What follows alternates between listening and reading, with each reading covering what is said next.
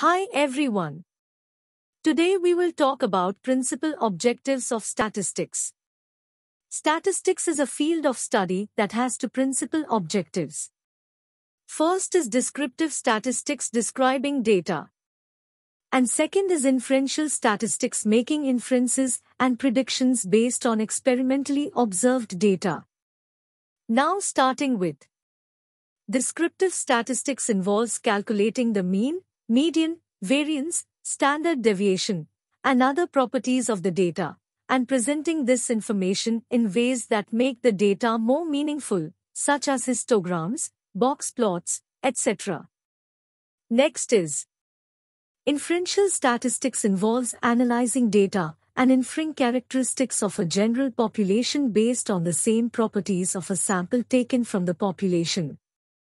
This is what gives the field of statistics its power, since, with a relatively small amount of data, we are able to make significant assertions, even though such inferences are not 100% certain, but probabilistic in nature. Happy learning!